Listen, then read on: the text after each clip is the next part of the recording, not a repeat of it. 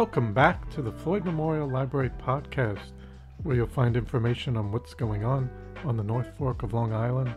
We'll be focusing on issues and opportunities going on in the community, as well as people and stories from the present and the past.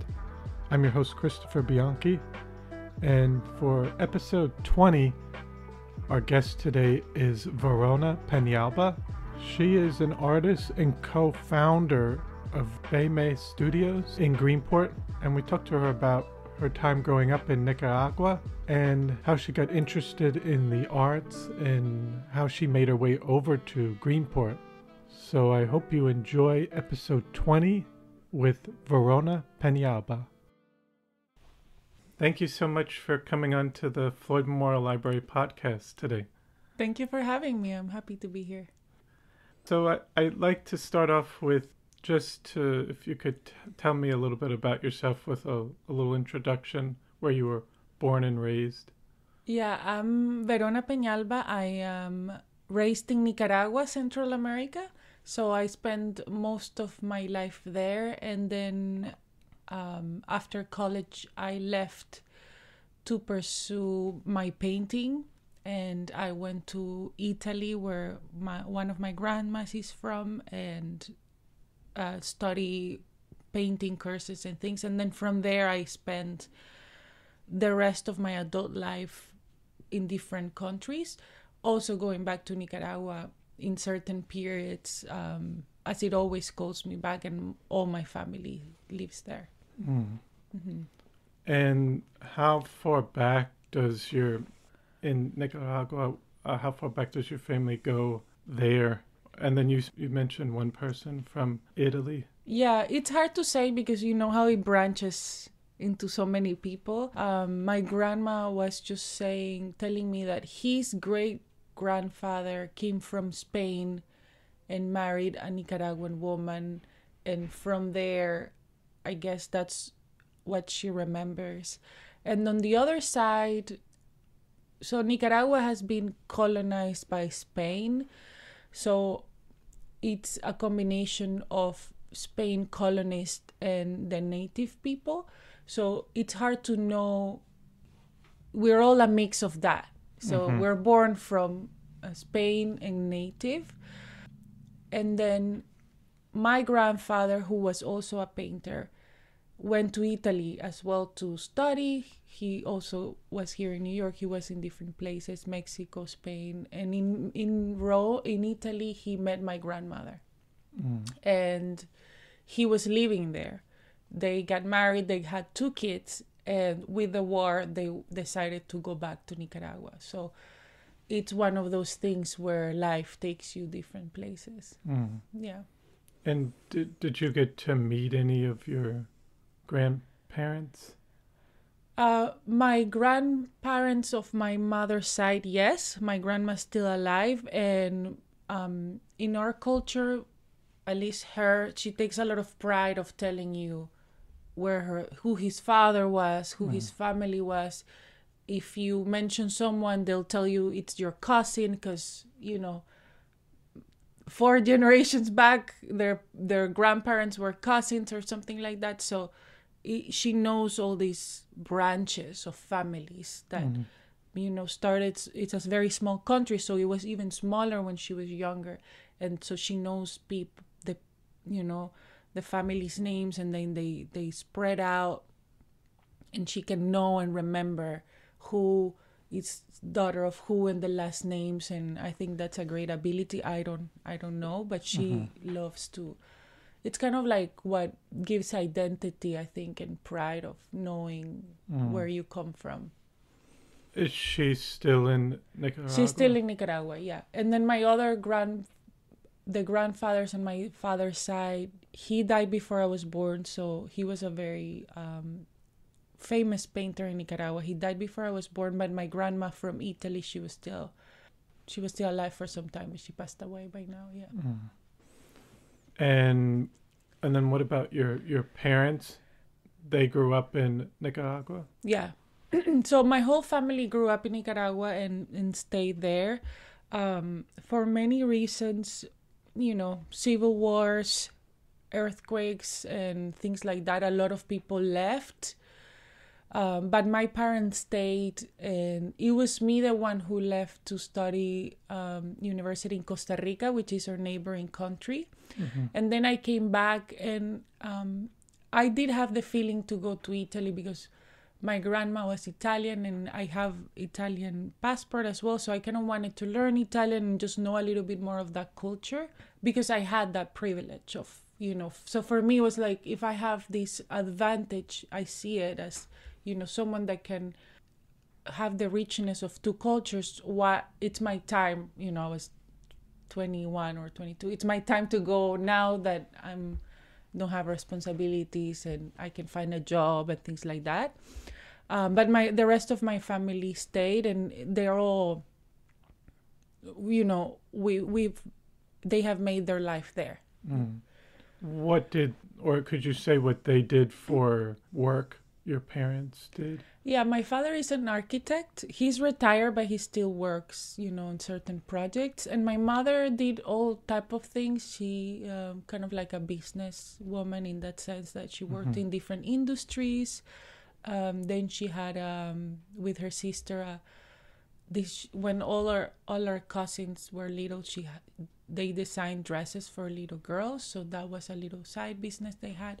So my mother is one of 11 children. Wow. And my dad is one of 9. So you can think of how much family reunions are always big. There's always a lot of people, and there is this sense, as I mentioned before, everywhere you go you find family, everywhere, because it's so many people, even just first cousins. So every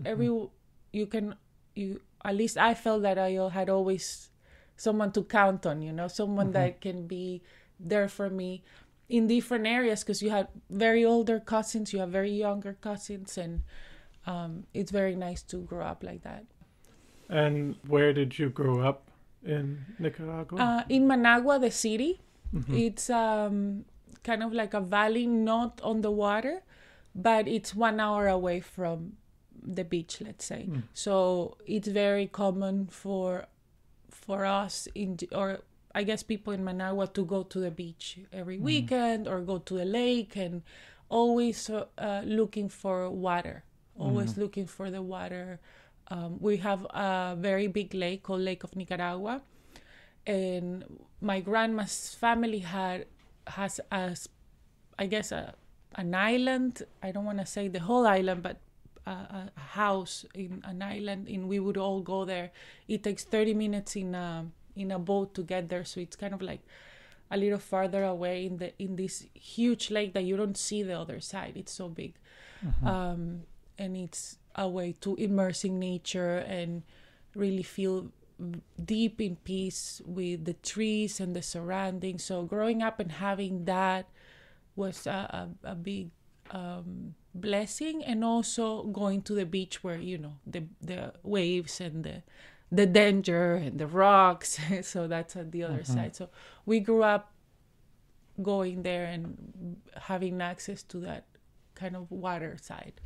More in the nature, or you did more things in nature as a child, and then would you go into the city as much, or the capital?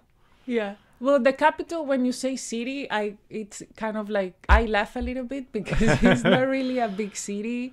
It's very small in terms of infrastructure. In 1972, I know it's so long ago, but it suffered, the original city suffered an earthquake that destroyed the whole city. My parents were, I think, 19-year-olds.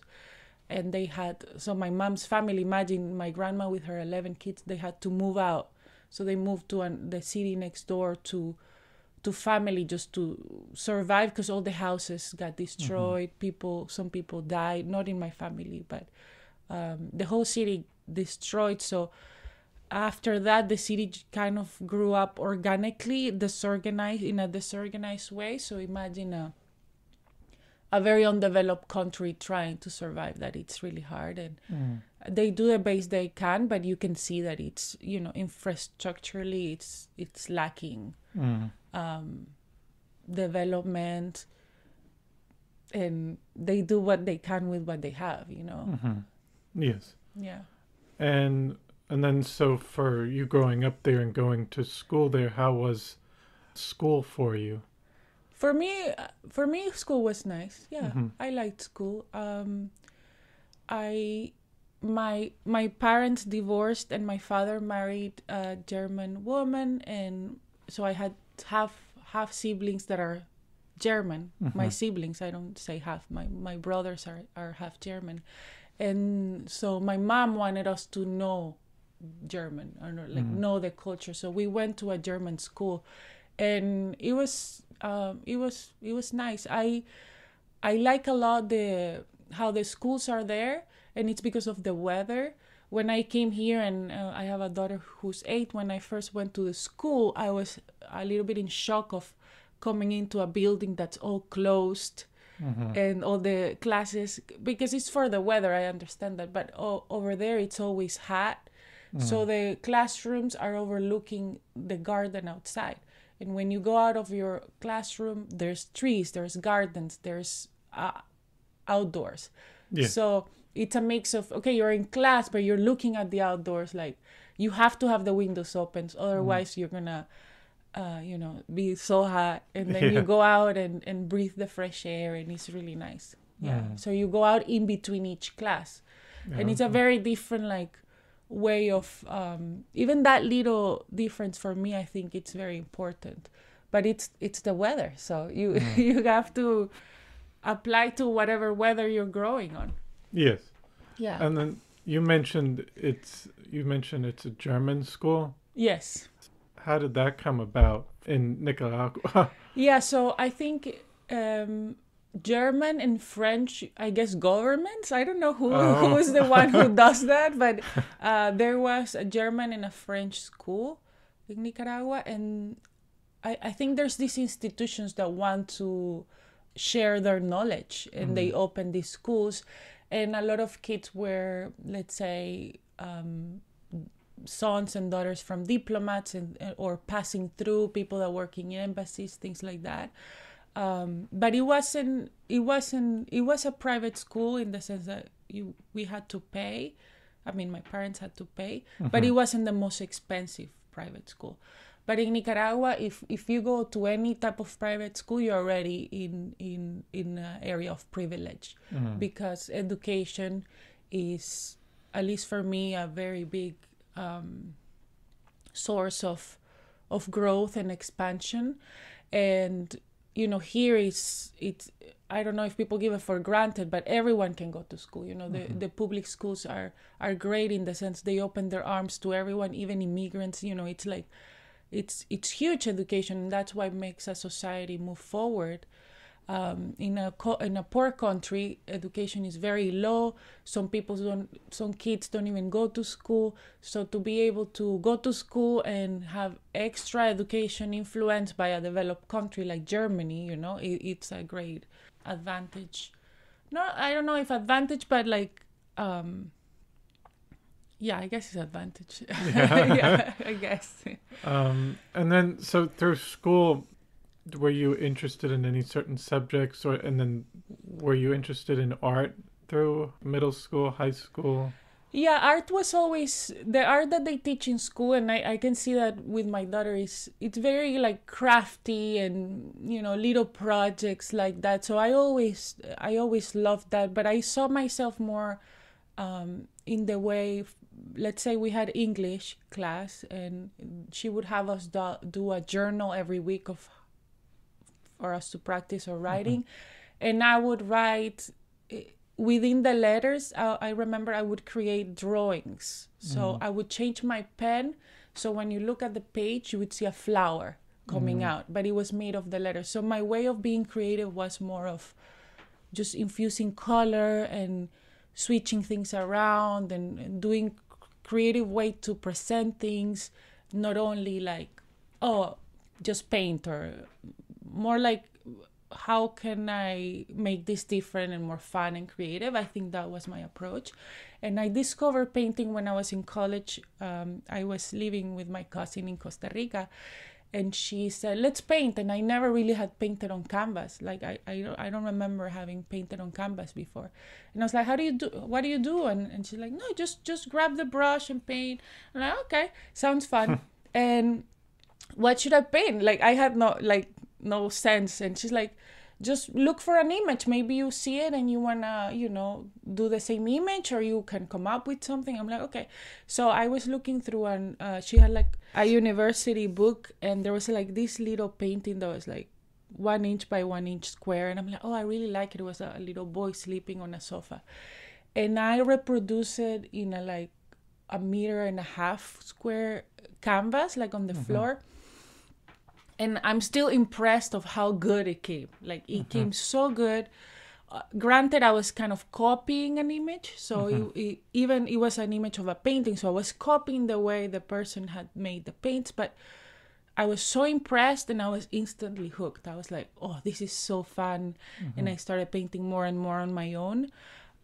So I did not go to a school for painting or art per se, but it's what I call self-taught, with years painting and discovering things by myself, kind of self-fueling myself to keep experimenting and finding new ways. Still talking about it excites me because it's still the same right now. I still get excited when I'm trying something new, when I want to play with things, and it just allows me to spread my creativity with people and with what I'm doing.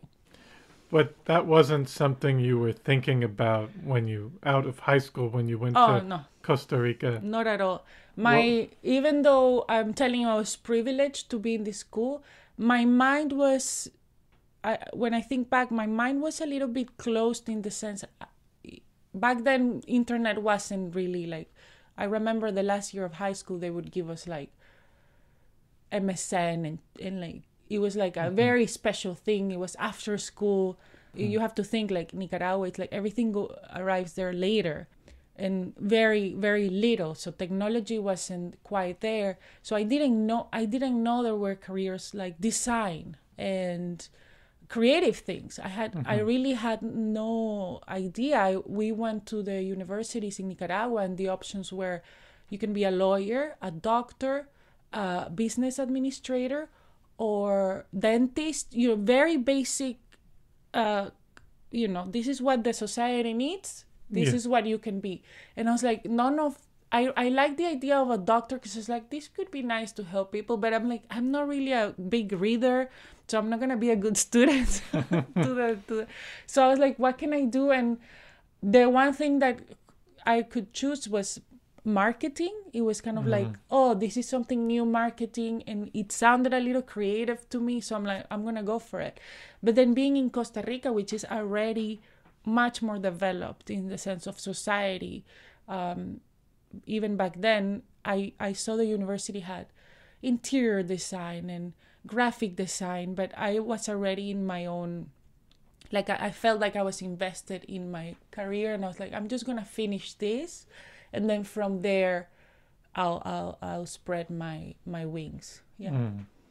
But I didn't choose to switch. I think I was kind of stubborn, in the sense like, I had chosen this, I have to finish it.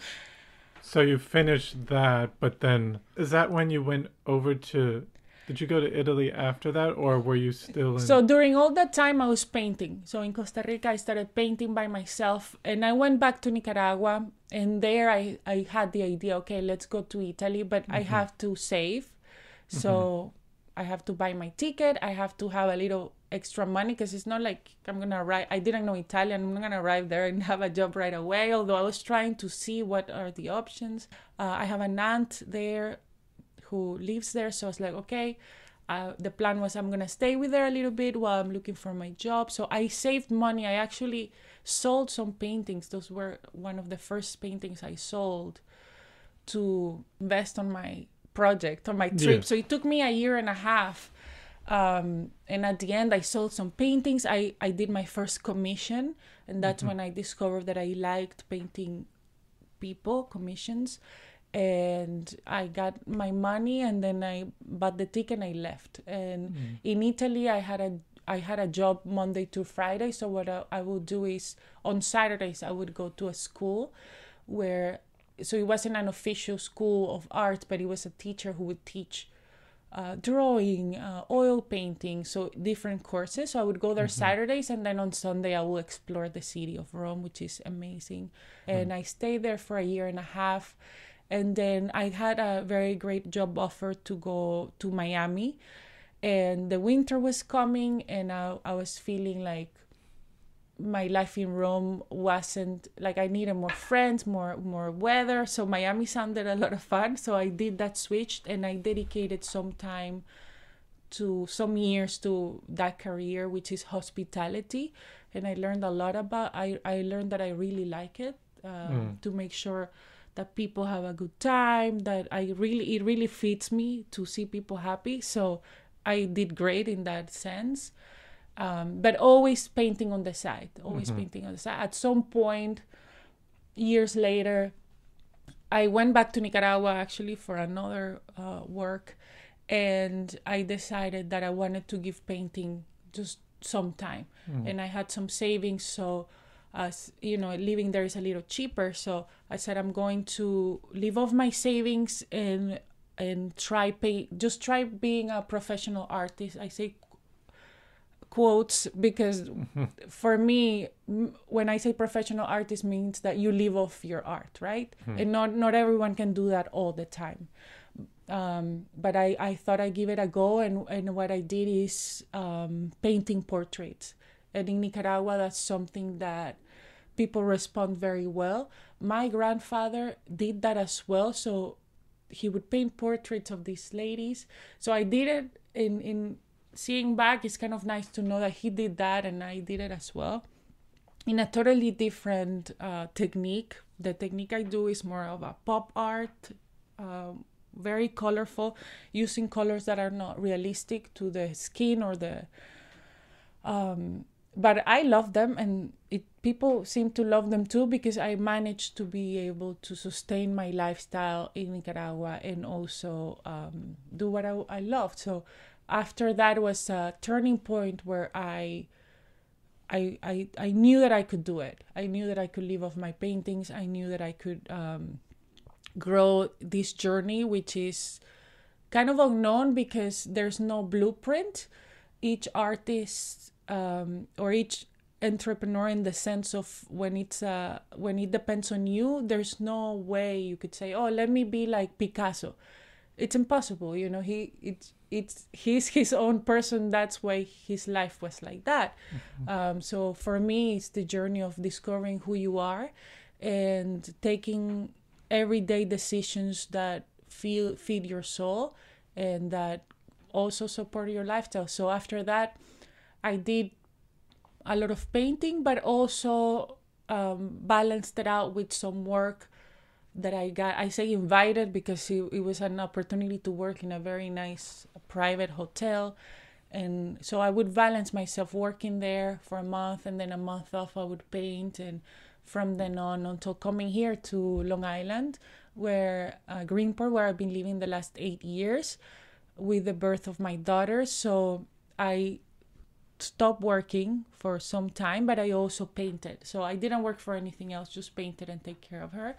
And it's been my journey here to rediscover what is that industry for me here. You know, not knowing anyone. For me, Nicaragua, in one sense, was easy because I would do portraits for my cousins and my sisters, and people would see it and then they ask for it, and it's kind of like very easy spread out, and people know you and get to know you.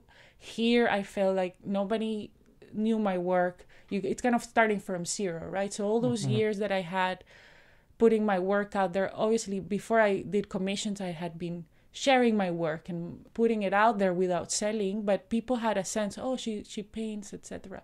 Here is, okay, let's start from zero, and that's where my journey here starts, and I'm really happy that now I can do the same. I can live off my creativity with or a business. I have a business partner, Melissa Gabrielsen. We open a art studio, And this is very recent. We opened last year, and it's a place where everyone can come and be creative and use different mediums, just like we like to explore. We want people to explore and discover how creativity can really awaken something in you very exciting. And it doesn't mean you have to become a professional artist, right? It means that you can find creativity within you to see the world around you and give you perspective to deal with life, because life is, can throw you some really hard curveballs, and creativity can help you see it in a different light.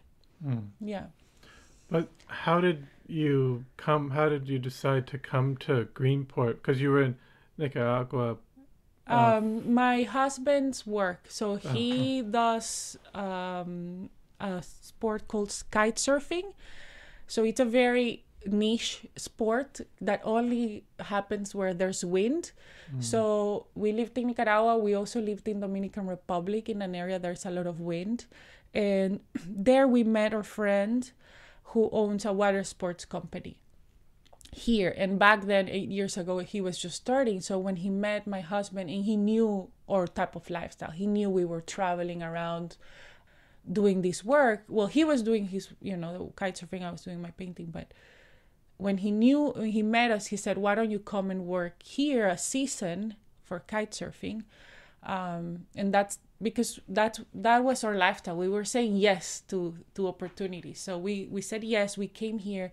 And after the first season, he liked it, and we came back. And then our process of getting a green card and visa, it's kind of weaved in between there. It was a hard process until 2 years ago, or maybe last year, we got our green card. So with the pandemic, it took longer than expected. And our friend who owns the companies who helped us navigate the system and get this visa. But I think life brought us here, but it was like we felt at home, in the sense that it's close to the water. We both like the water. It's a small town, and we just felt comfortable. I think you don't leave places that you like, or like, for me, having my daughter and coming here, that sense of discovering new places kind of ceased for me, because for the last 4 years before having her, we were traveling around, including Nicaragua, but we were 3 months here we were kind of nomads, and it felt like it's my time to settle. After you don't have a home for so long, you kind of want a little home for a little while. Yeah. But did you have a favorite place you lived before coming to the North Fork? It's hard to know. Nicaragua always has a very big space for me. Every time I had vacations from my previous jobs, I would go there. But it's mainly for the family ties. I see beauty in nature, and in all the places I lived, I can see the beauty of living there. Like living in Rome was breathtaking, being able to see the history, and like I would walk all day just on the streets and do nothing but walk and look up at the buildings and the churches and all the institutions. So every place I've lived has beauty, but I think what makes it the difference is the people. So for me, Nicaragua, I would always go back. Every year I try to go because my mother is there, my father, my family, my siblings are there. So for me, it's keeping that connection of who I am as a person in the core. It's Latin American. It's being connected to family, and it plays a huge place.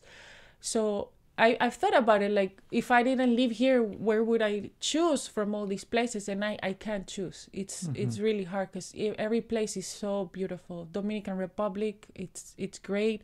Miami, it's maybe the one I wouldn't live, but I just was there in January and I had so much fun. I'm like, I actually could live here maybe, because there's so much Latin culture, and I could see myself thriving in the art scene and having fun. There's so many things to do, but it's hard to know and to say. because I do appreciate, I'm a person that appreciates beauty. So I can deny there's beauty here, you know, and when I came back from my little vacation I just had, I came back and it was kind of it had just rained and I smelled the fresh air and I was like, this feels home, because it's a special energy that I've been able to connect to, and I really like it. Yeah. And when did you move to Greenport? So what year? 8 years ago. So 2016, my daughter was born in May and we were here in like June, like a month later. Yeah. Obviously there we had to leave to get our visa and things like that. We were like a little back and forth. We moved a little bit, but then this was our base. Yeah. And so while you were here, you continued to paint, because you said it was a little bit in the beginning, kind of being new to the area and getting used to like a artist base or like people that might be interested in your work. Yeah. I think the first year we lived in Kochog, actually. We lived, our friends have kind of like a cottage house that we would rent. You know, we just got here. We had no money, so we were just like, they graciously rent us their guest house, and the work I got back then was still commissions. So people from Nicaragua, and I still get them. It's impressive how people still have the connection. Not as before where I would have like 4 or 5 a month, but now it's like one every so often. But back then I would have commissions and I will send them. So I would be painting when the baby's sleeping or things like that, and I will send them to Nicaragua via mail, or people travel and I send them to them. So that was my main income and practice. And parallel to that, I started playing with abstract work. So until then, I had just been figurative faces, people. I really loved celebrating women. So that was like very, like, I felt like that was me and that's it.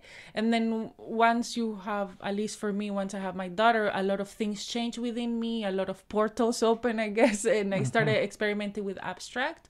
And there's where my journey of abstract started, slowly developing on to what I do now, which keeps evolving, obviously keeps changing. But yeah, that's kind of what I was doing back then. Then I moved to Greenport and the North Fork Art Collective. It was their first year, I think, open when I moved here. And they do, which they still do, and I love what Cara does with the collective, in that they create this community show, they call them, and it would be anybody. You didn't have to be a recognized artist to participate. And they open it. Obviously there was a certain I guess there was a certain way of applying. I don't remember, but I that was my first show. I was in a little collective community. So that night, for example, there were, I don't know, 60 people from the community, or I don't even know the number, but that were showing. I had a few friends, and I invited my 3 friends, and we met other people, and that's how I started meeting a few of the artists here. And then the next year, meeting Cara a little more, she said, do you want to be part of the members? So the members are people that are, I guess, more dedicated to their practice, and they we would all together pay the rent and work at the collective, being kind of like what it is, a collective group of artists who expose their work together. And it was great. That only lasted 1 year, but it helped me get to know more people, which is what I needed, because I came here not knowing anyone. So I started to know some people, and then that closed, and I opened, looking for my studio. I always kept pushing my work in certain, ways online, I guess. And slowly at least people around me started to get to know my work. I had a little studio where Sally first met. I first met Sally, who's the curator of the library. She came there. It was a little garage, and I would work there and invite people to come over. So I'm always trying to have connection with people, because it's the only way they can see your work in person. It's by showing it. I'm back then, or even now, I'm not part of many shows here. There's in the North Fork, there's not as many as there are, let's say, in the South Fork or in the city. So you have to make your own path, and that seems to be my the way my practice has worked. Everywhere I lived, I make my work and I find my ways to show it, being that putting a show together or things like that. That's had helped me expose my work, and as my daughter grow, because I dedicated a long time to being a present mother as well. As she grows, I grow. I've been growing my time to be able to dedicate to my own practice. Yeah. And you said you mentioned switching more from the portraits to the abstract painting. Do you work in any other mediums besides painting? Yeah, well, I do. Mostly is painting. What I've developed, especially here, but I started it when I lived in Miami. My friend gave me a calendar that had photos of Marilyn Monroe, black and white photos. And I think she gave me that because it's kind of like pop art, reminiscing to Andy Warhol, the faces. And that's kind of what I painted. It was very like head, like the head, the painting. So it felt a little pop art. So I think that's why she gave me that. And I had painting left over and I painted on the photos. And it was great. It was fun. And I started doing that every so often that I saw a photo, I would paint it or things like that. And then when I came here, I started going to state sales, and that's why I'm asking of the archives here that I'm seeing all the books, all the old photos that are left behind by people that pass away or like history, and I will purge them, and I started painting them. Now I print them on canvas or larger papers, and I paint them. So that has taken kind of a whole branch of my creative expression, to the point, and it developed in the pandemic. I remember online meeting a group of us. I didn't know, but of course other people are doing the same thing everywhere in the world, where they're using old photographs and they're doing embroidery, they are doing collage, they're doing all type of things. I do what's true to me, which is painting, bringing color to it. And it has been fun because it's something that I do as a way of relaxing and having just like a very easygoing painting session. When I'm painting a bigger painting, it's still fun, but there's a bit of like pausing and like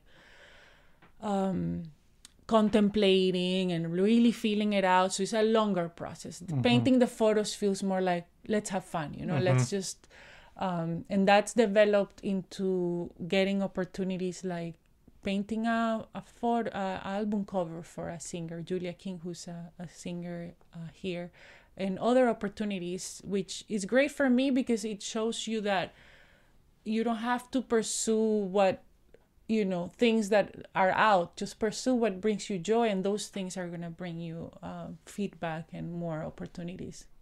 Yeah.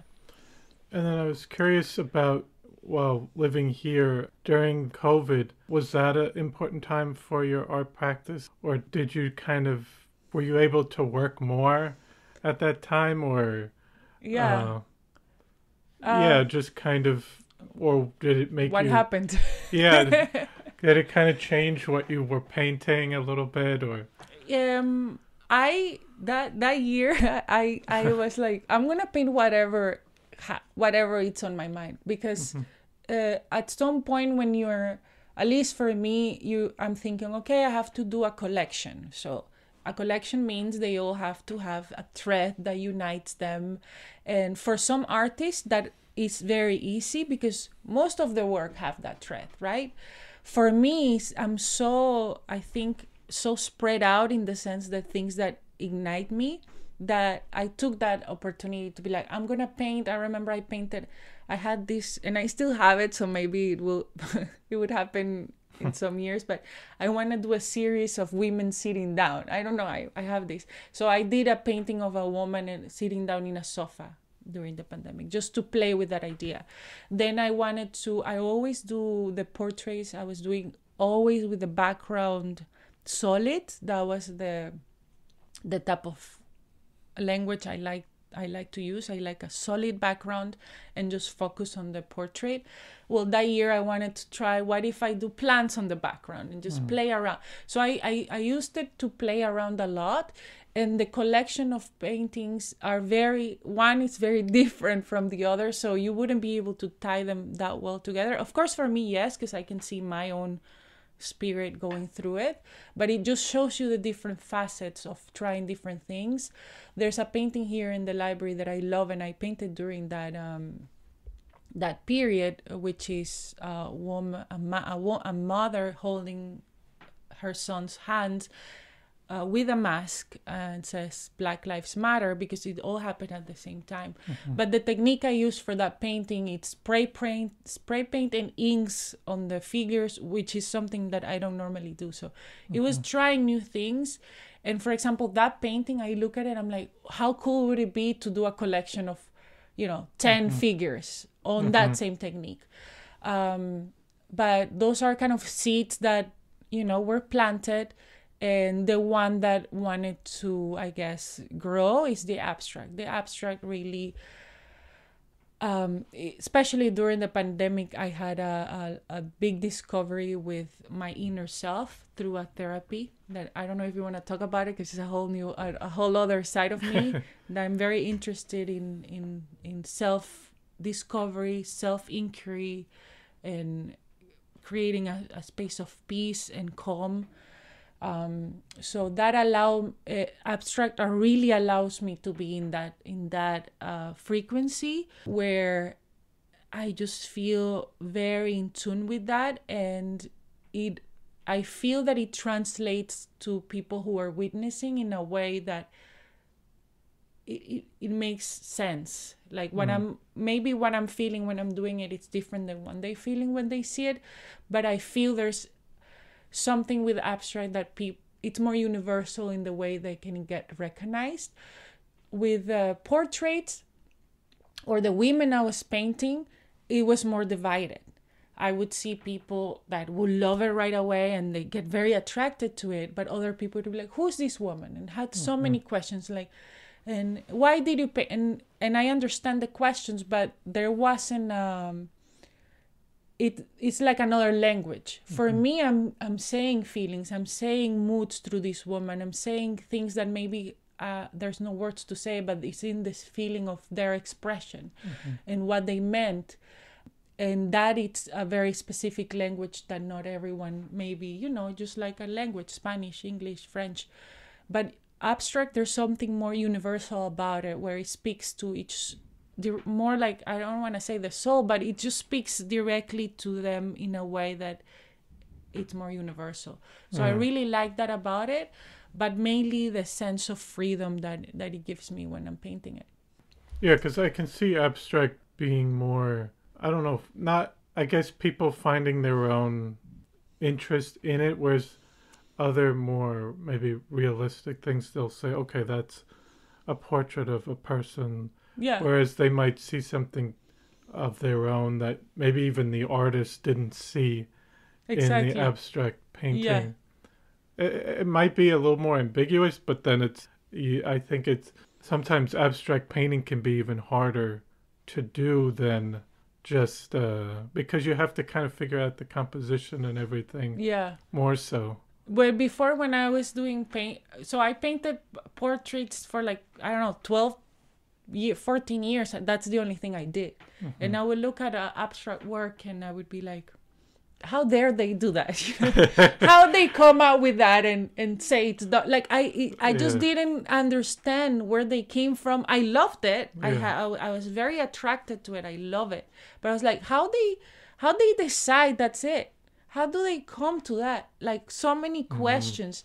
And I unblocked it, and that's where I think we all have space for growth and expansion. And there's times for it. I'm sure with the years to come, there's going to be a retract and then expand again. You know, it's kind of breathing.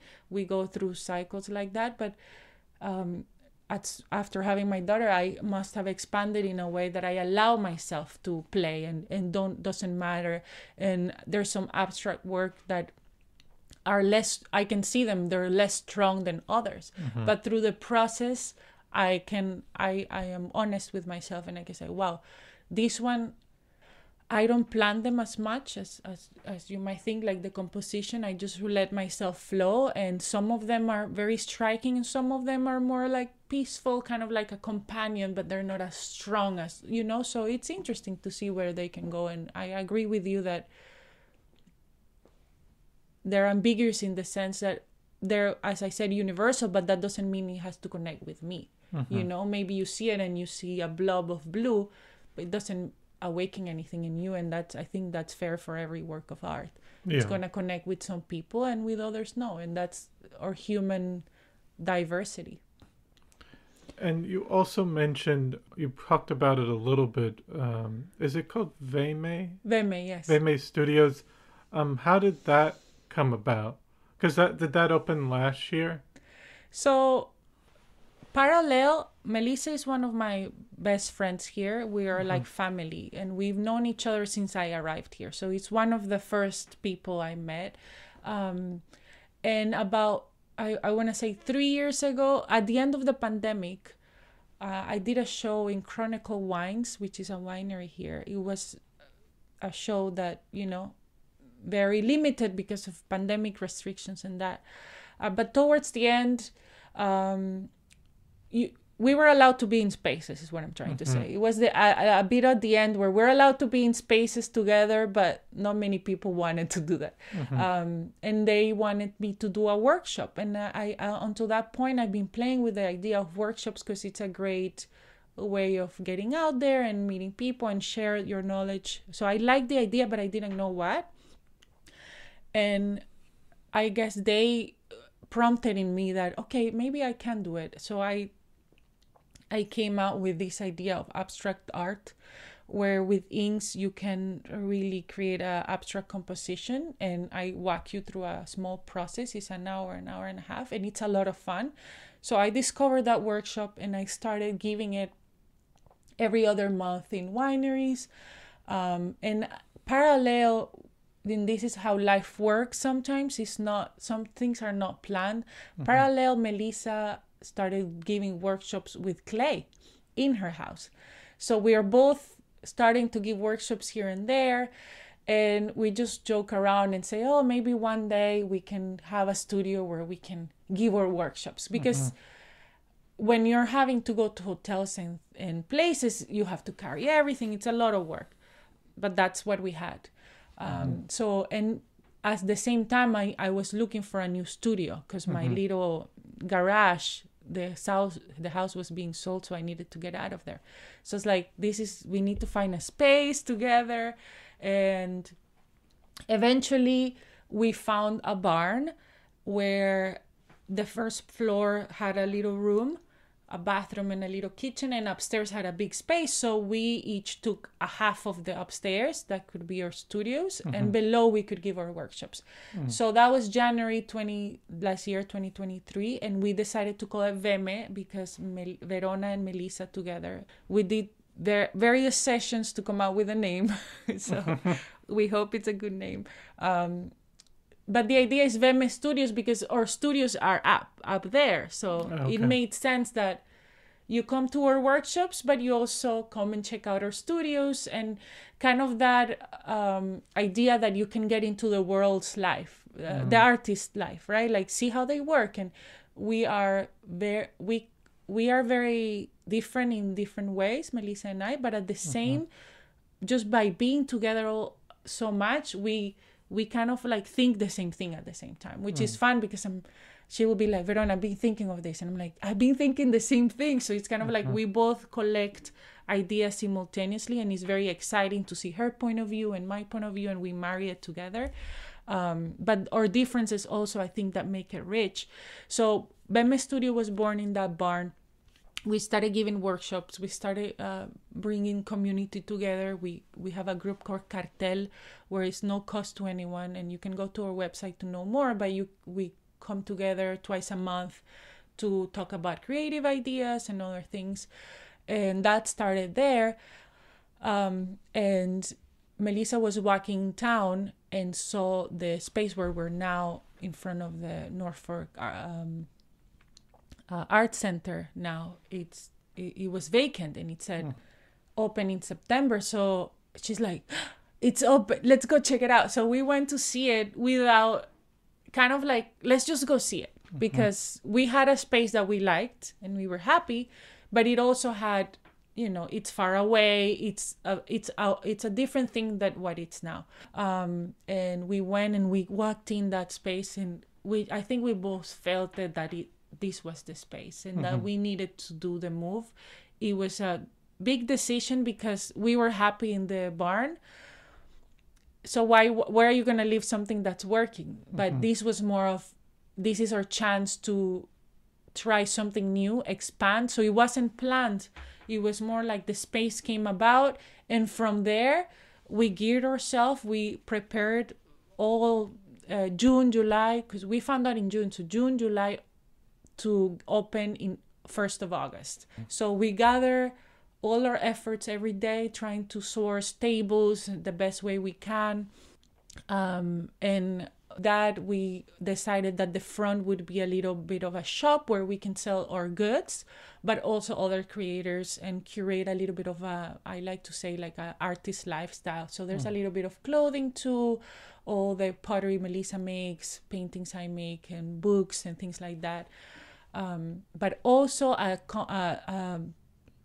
a concept that you can come anytime we're open and create. That's something we didn't have in the barn. We have thought about it, but we're like, how are we going to... We just didn't have the space and the resources there. But having this bigger space, we really put ourselves together and put a menu of... This is the good thing about having two different artists. Like, she offers all the pottery and she has all the pottery knowledge, and I have all the painting knowledge. So the first two mediums that we wanted to offer, it's pottery and painting.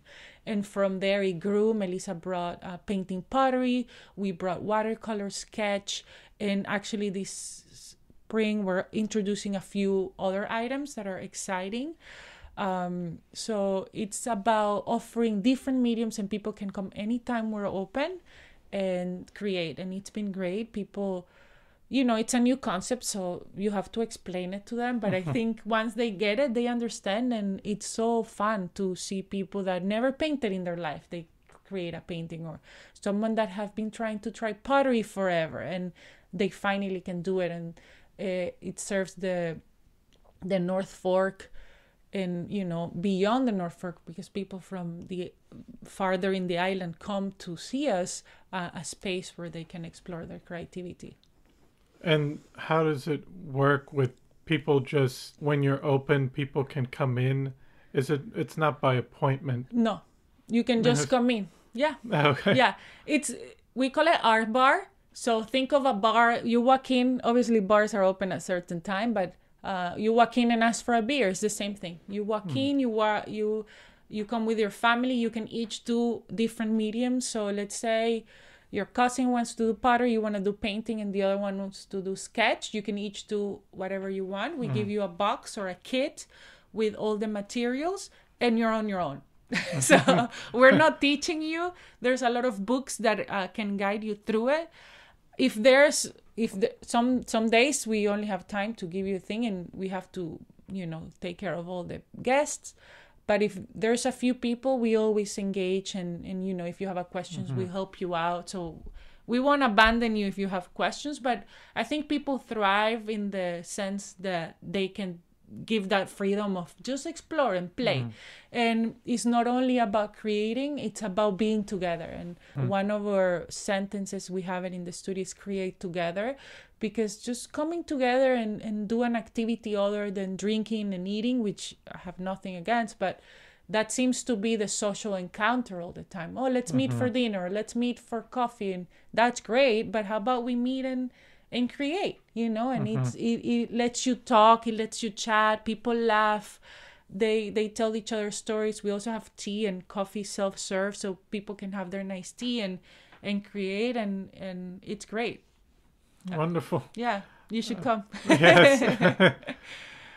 And then now to talk about, there's I think the exhibition coming up at the library. I think it's March 22nd. March 22nd. Yeah. But there's an exhibition coming up called Heritage and Home: Latin American Artists of the East End, and that was a project that our curator Sally Grant is putting together. But I was just curious how Sally came to you, or how you got involved in the exhibition.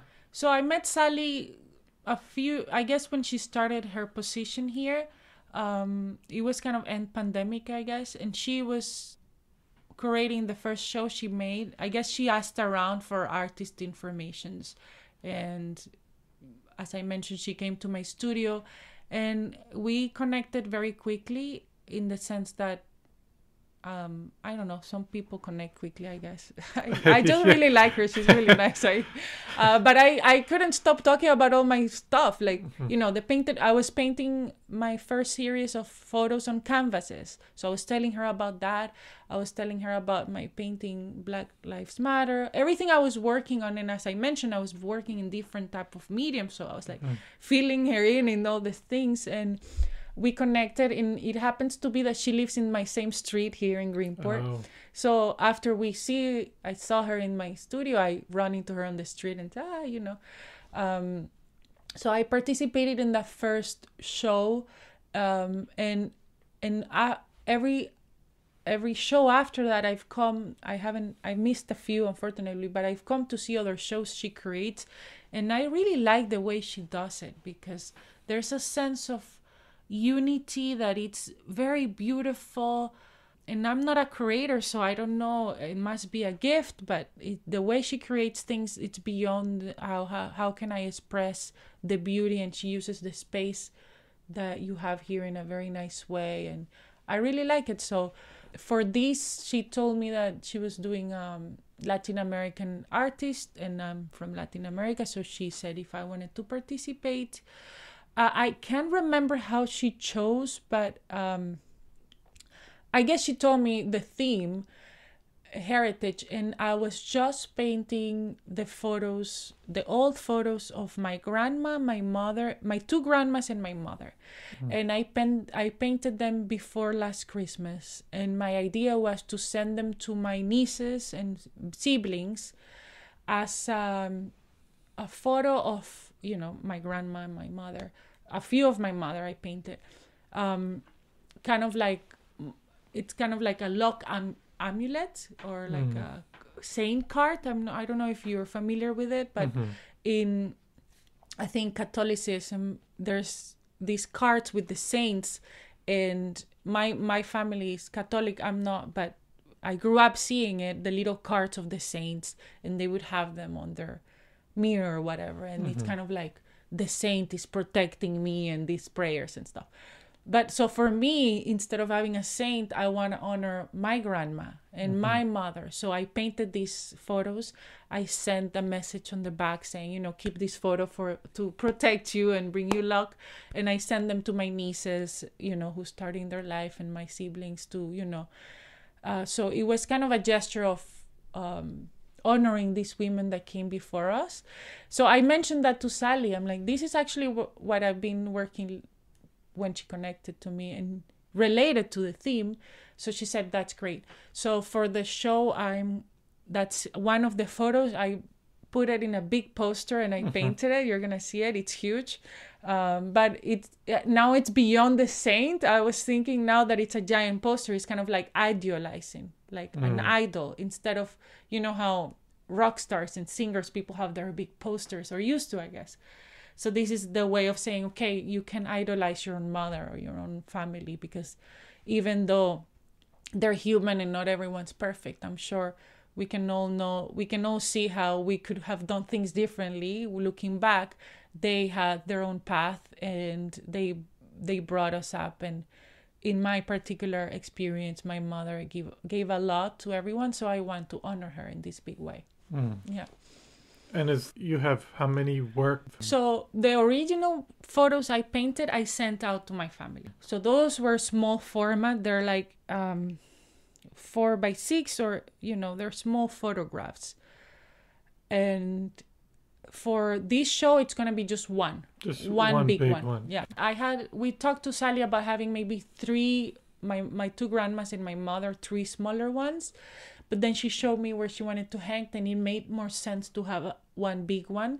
And, you know, I like it. So I don't mind to have one piece only. It's fine. That's her. Yes. Yeah. And then I guess separate from that, do you have any other shows or exhibits coming up in the future? So right at VEME, because we've been concentrating on, you know, opening the studio and making the experience best as possible, as at the same time being open. So it's Melissa and I who are there all the time. We also teach workshops that you can sign in. We also have guest artists. So, but now that we have a little bit of downtime, we think it could be nice to do a group show inviting a few artist friends. So that might happen in the spring. And I cannot tell you many details because it's not out in the world. So if it doesn't happen, I don't want to be saying lies. But the idea is it's celebrating these artists, but also inspiring other people. When people come to the studio, right now I have my paintings, but they look at the books, and I think it would be very inspiring to see other artists' work, different perspectives, different views. I get inspired. I love when I see other artists, so I think people would get a benefit from that. That's the one I'm working on. That would be the next one. Yeah. Okay. Yeah. I guess actually I had maybe one other one with the art before I get to just Greenport. Sure. Just kind of as an artist, what have you enjoyed the most about your journey? And because you said, a working artist. You say you're a working artist, but I guess how has it been, and what have you enjoyed the most about your journey so far, even from in Costa Rica, where you kind of discovered painting more, and then going to Italy and Miami, Dominican Republic, just kind of your journey and what you've enjoyed the most through your career? For me, it goes to the basics, painting. So the act of painting, it's what brings me the joy. You know, I as you asked me that, I go back and I'm like, what was the thing that brought me joy? It was finishing a painting, the process of painting it, and then finishing and surprising myself, you know, and like, and wow, I did that. And it's just, it just keeps surprising me, and it keeps exciting me, the possibilities of trying something new. Even though I'm always painting, I'm trying different mediums. I'm trying, you know, pigments and watercolors. I tried inks for a while. So it's the thread that keeps happening. It's the same, and it goes back to basic, to painting. And I think that's something that every artist, when you're going through hard times, sometimes you have to stop. Sometimes, you know, you're not flowing very well. Just go back to the practice, to, you know, painting. It doesn't matter if it's a finished work or great or bad. Just doing the act, it's what it fulfills me the most. And obviously there's excitement around it, but that's mainly the height, because once you show the painting and other people respond to it, that's great. When, when someone wants to purchase a piece of work, it's kind of like, wow, really? You want my work in your house? It never gets old. Yeah. So, but it's a different, it's more like, it's kind of like the connection with society. But what happens internally with your own self, it's kind of like a reflection time, meditation time, and just like life itself happening in that moment when you're painting or creating. And just in general, you've been on the North Fork for a while now, since 2016. Yeah. You mentioned about some of the things you've enjoyed with nature and the community, but were there any other things you enjoyed about living on the North Fork in Greenport, and kind of what do you hope for the future of Greenport and the community? Oh, I love that question. I think nature was the first hook, because, as I mentioned, I lived in Kochuk that year, and I lived in an area, Nassau Point, where all the houses are kind of more in. So you walk around in these huge trees that embellish the roads, and then the beach is right there. So I really connected with nature right away. And that's just a hook. I when I have a little time off, I go with my daughter to the sound and we walk through the rocks. So that's always brings me back to being grateful of being alive and being here, and having that access is so wonderful. And I think that nature and the surroundings have an effect on everyone, and that sense, that essence that nature is inflicting in all of us, we all have it in certain degree, and that's what unites us all. So there's a sense of respect to each other. I really like that. My culture in Nicaragua is very different, so that has been something that I'm always learning. It's, here people are more reserved, more respectful, but I'm in nature more like that. I'm more introvert in my country. Everyone's more like more loud and that. So but still it's a change, and that's what kind of like I can see how it unifies everything together. And what excites me most about where the town is going, I think it's already happening with the space with VEME. We've been open for, it's gonna be 6 months now. Maybe 8 months. I don't know. I lose count now. But we meet so many people that I've never met in these 8 years.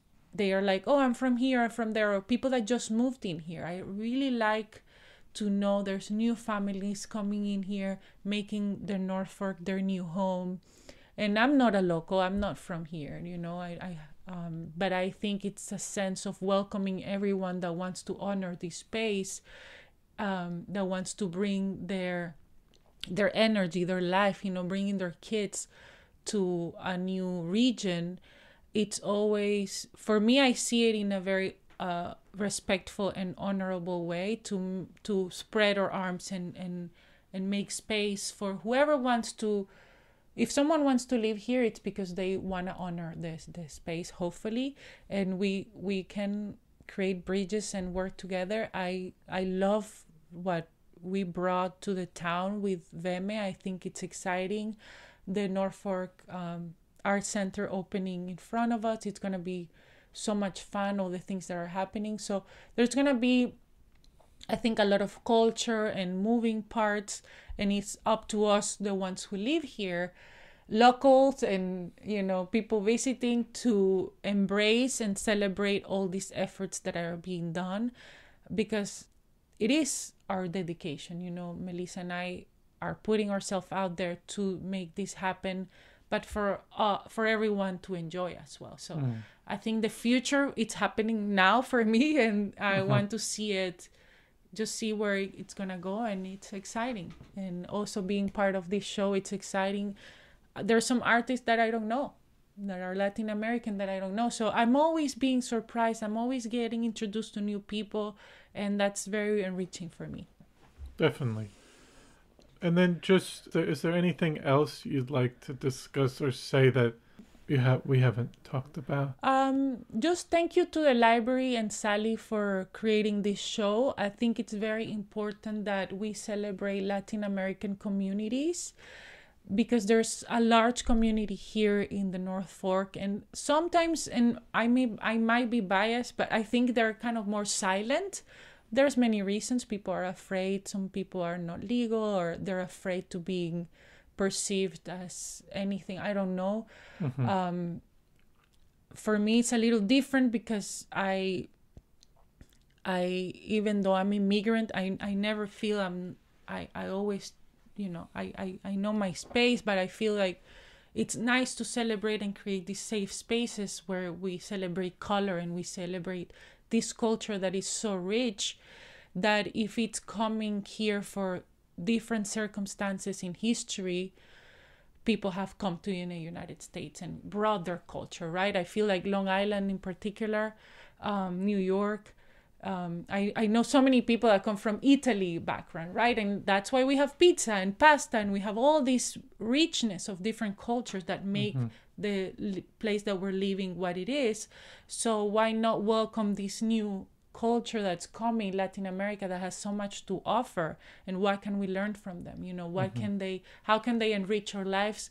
And I can assure you it's going to be colorful and joyful and give you a sense of a perspective that's very exciting.